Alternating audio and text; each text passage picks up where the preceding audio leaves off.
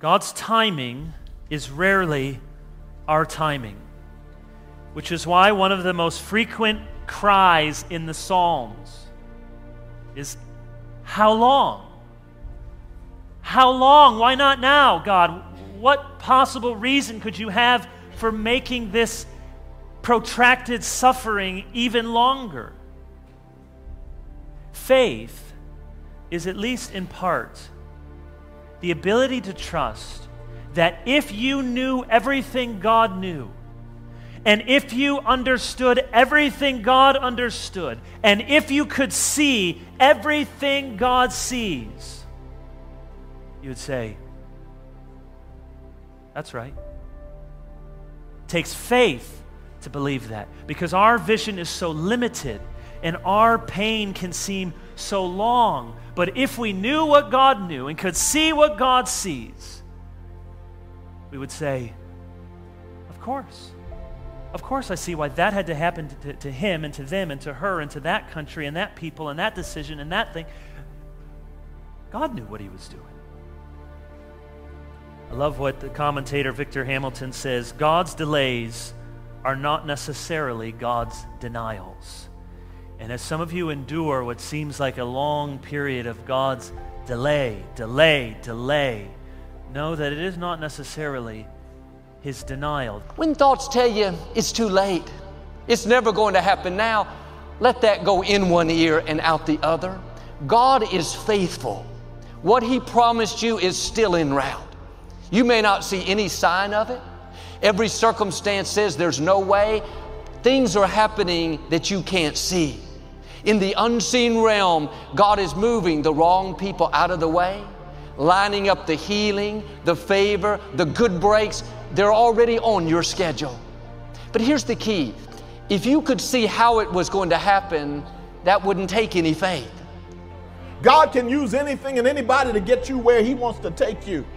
And so I just came to tell somebody who came in here feeling sorry for yourself and came in here just feeling, woe is me, nothing good ever happens to me. I'm always the last one hired and the first one fired. And you got your little sad song that you've loved to sing. I came to tell you, pick up the needle, put on a new song. I am who God said I am. Time for you to quit disqualifying yourself. Some of us disqualify ourselves before we ever show up. I serve a God who can give me a job I'm not technically qualified for. But because I'm in his bloodline, if he wills me to work there, he's going to put me there no matter how he gets me there. But sometimes your plan and God's plan are two different things. Oh, I came to tell you, don't worry about your plan. When yours falls apart, that just means it wasn't God's. That's all it means. Somebody needs to take that with you. When it doesn't work out the way you thought it would work out, that just means that wasn't God's way. That's all it means. Don't get desperate. Don't get frustrated. Certainly don't get mad at God. He didn't give you the plan. You had the plan. Sometimes we give God our deadlines and get mad when he doesn't meet them. Oh, but God does things in his own way. His ways are not our ways. His thoughts are not our thoughts. And so you got to learn to walk by faith.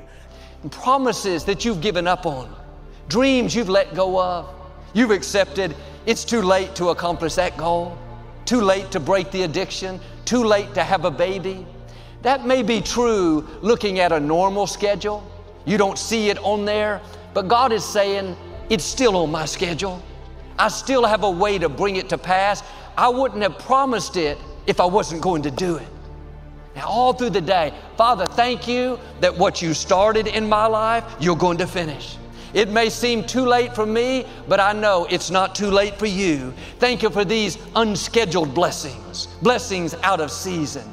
I came to tell you your timeline is in the hand of your God. He knows what he started in your life. He knows where he's taken you, and you got to walk by faith and not by sight, and stop getting mad at all the people around you. It's not their job to elevate your life. God is the one who will exalt you in good time. Humble yourself under the mighty hand of God. In due season, when the time is right, he will exalt you.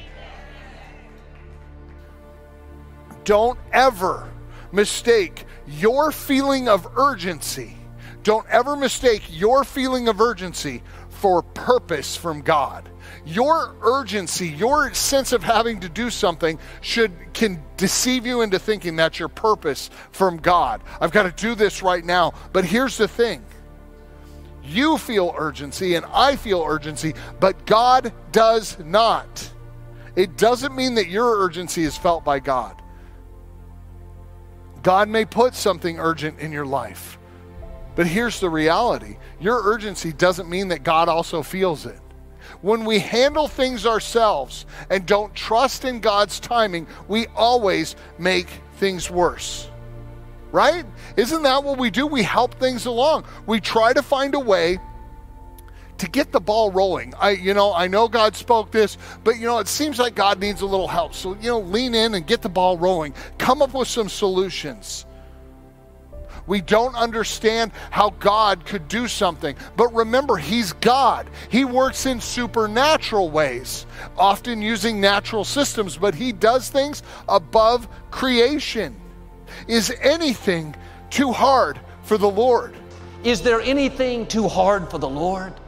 Just because it seems like God is too late doesn't mean that He's not going to come through. Don't be fooled by the circumstances. You may not see anything. The odds are against you. The experts say it's not going to work out. God controls the universe. Don't be impatient for Him to act. Keep believing, keep praying, and every blessing that belongs to you will show up. You won't have to go after it. It's going to come to you. It's going to happen at the time God has planned. Have you given up hope? Have you given up hope? Did God speak something to you and you look at it and say, there is no physical, real way that this could happen, scientifically, emotionally, whatever. There's no way this could happen. This word of God that was given to me, there's no way it could happen. You're in the perfect place for God to show up and speak into your desolation the word that He has, which is hope. That His word never returns void, that His purposes and His plans for you will not be thwarted. He is God, and when He speaks it, it is so. Just check out the first narrative of Scripture in the creation of all things. He spoke it. When God speaks, it comes to be. But we are limited by time, and we look at it and we know that time matters to us. It matters. We are looking at time linearly. I do not believe that God does. God looks in from eternity. Time is something God created. He's not subservient to it. He uses it. He gave us all the numerology that's in the Bible, the 7 days being so significant, 6 days and a rest, and the whole rhythm of the earth in its seasons. God, of course, uses time, but God is not subservient to it. God is eternal. He is the Alpha and the Omega, the beginning and the end. He was, He is, and He will be. He is outside of time. He is God. So remind yourself that when God speaks, it will come to be. But it doesn't mean that it'll happen tomorrow. God doesn't do things on a normal schedule, a normal time frame. He has some unscheduled blessings for you, things that are out of season, out of the ordinary, that shouldn't happen now. The medical report says it's too late. The financial experts say things should be down. That's when God steps in and says, let me show you who I am. I'm not limited by time. I'm not affected by the economy. I'm not restricted by your age, your background, the opposition, by how long it's been. I control the universe. When I speak, wombs come back to life. When I speak, Red Seas part. When I speak, sicknesses leave. When I speak, addictions are broken. Marriages are restored. Opportunities show up.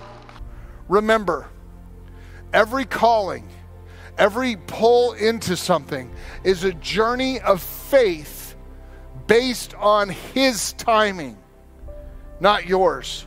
We cannot engineer a life of faith. Hear that, church. You cannot engineer a life of faithful obedience. You can only live into it. Trust Him when you don't see anything happening. Believe when heaven is silent. He's working behind the scenes. Every blessing that has your name on it, if you will be patient, it's not only going to find you, it's going to be much better than you think. Friends, know this. Your life is purposeful, but we have to wait on His perfect timing. We may not understand God's timing, but we can trust His character. Will we be courageously obedient, even when we have to wait? And here's the thing, if you won't say yes to it, you'll never get to see the fulfillment of God. You will have to wait in courageous obedience for the word of the Lord to come to pass. He works out His plans and purposes in us. Nothing, I want this to be the final words you hear. Nothing is wasted when we trust in God's timing. He is the God who says, I will give you beauty for ashes. I will give you the oil of joy in your time of mourning and grief. Only God can do that. Only God can redeem time spent waiting, time spent hopeless. God is the God who invites us to believe in His character above and beyond our circumstances. Nothing is wasted when we wait on our faithful God's timing to reach its fulfillment.